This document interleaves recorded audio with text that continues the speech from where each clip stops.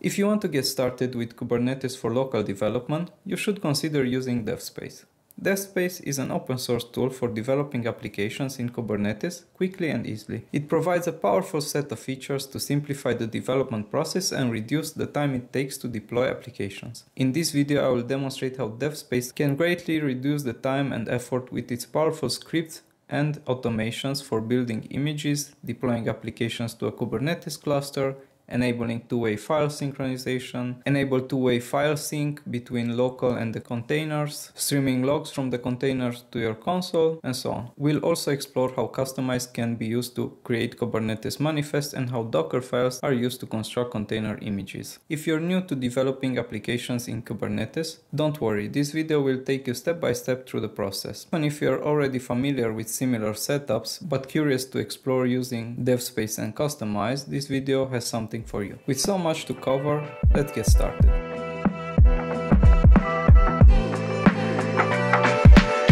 Before we get started, you need Kubernetes running locally.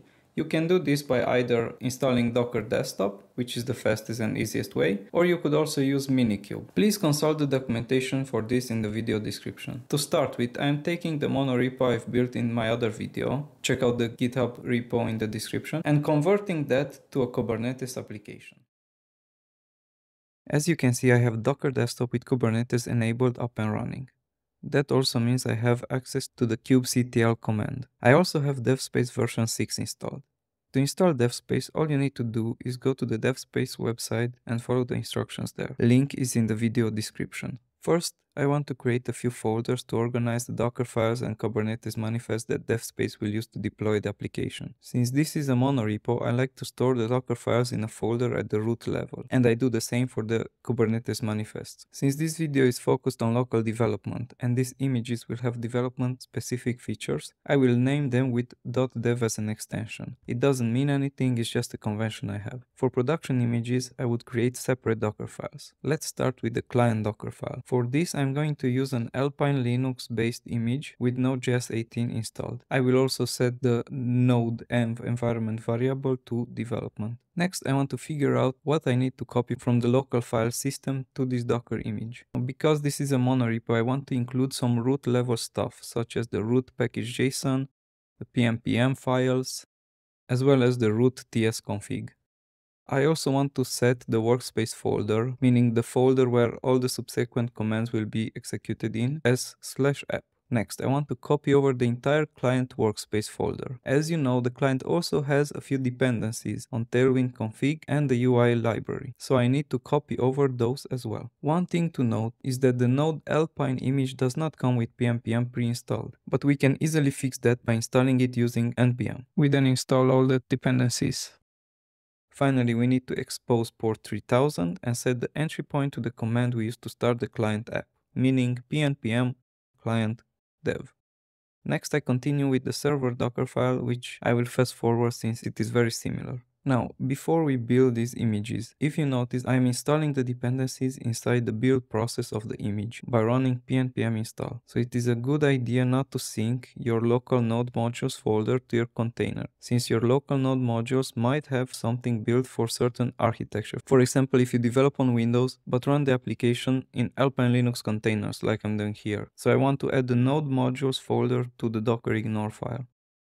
Next, let's create the Kubernetes manifest that DevSpace will use to deploy the application in the local Kubernetes cluster. To help with writing and organizing the manifest, I will use Kustomize. So the way that Kustomize works is usually you have some Kubernetes manifests that are the same for all environments, those you can call bases, and then have overlays on top of those, which apply specific changes for different environments. You could also apply some patches, but for now I'll keep it simple, but I might make a video about more advanced Kubernetes stuff in the future. To start with, every customized project needs to have a customization.yaml file. Here you will find reference to bases, links to resource definitions, patches, and so on.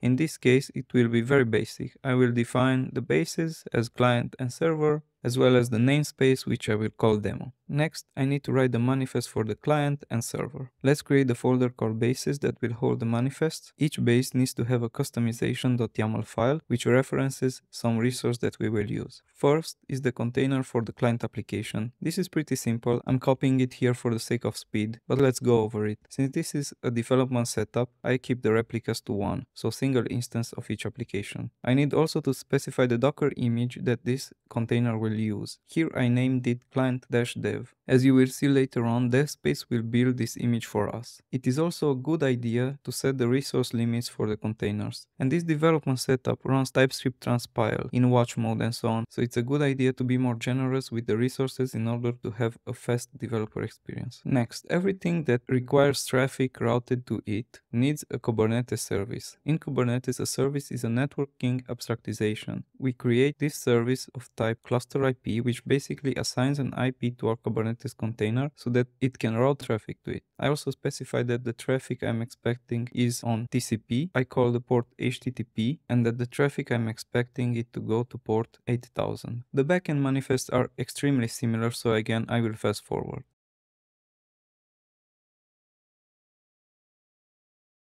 So now we have the Docker files created, we have the Kubernetes manifest. What's left to do is to initialize and configure DevSpace. I run devspace init and follow the prompts. As you can see, that created a devspace.yaml configuration file in which we will need to do some adjustments. Let's take a look at it. First, the pipelines, which devspace executes each time we run a command. For example, when we run devspace dev, this command right here will execute. The first adjustments I want to make here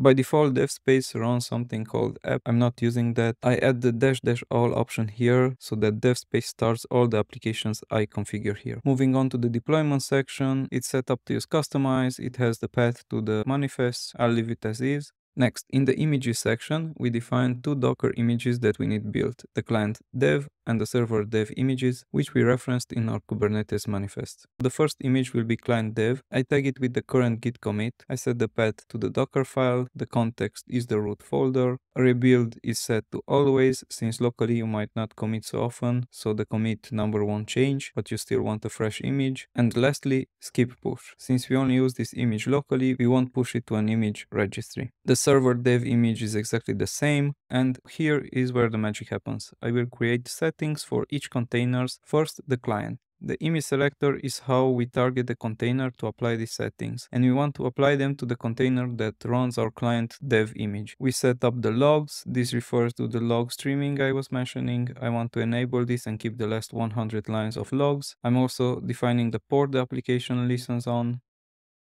The open section here refers to the URLs that you might want the browser to automatically open once the applications are up and running. And the most important part, the file sync. This is how we can achieve hot module reload in the containers so that the changes you make on your local machine get synced with the containers. We can define an array of paths that we want to sync. Let's start with the client folder. Keep in mind this is a two-way sync. We can define both upload and download exclude paths. I am adding node modules and the dist folders here. I am doing the same for the Tailwind config folder, and for the UI library I'm only syncing the dist folder since that is what we import in the client app. The setup for the server container is again very similar.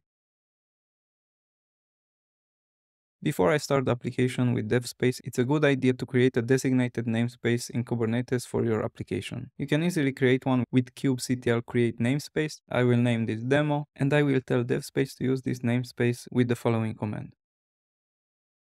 Finally, the only thing left to do is to start our application in development mode. For that, you can run the devspace dev command. This will build the images and deploy the manifest to Kubernetes.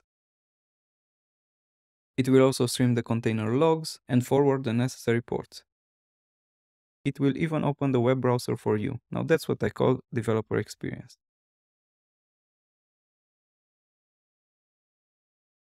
In summary, I encourage you to check out DevSpace and give it a try. Kubernetes can be intimidating at first, but with tools like DevSpace, getting started is pretty easy. Do you have any questions about developing applications in Kubernetes? Write a comment below. Thanks for watching and I hope you found this video helpful. Subscribe for more content like this.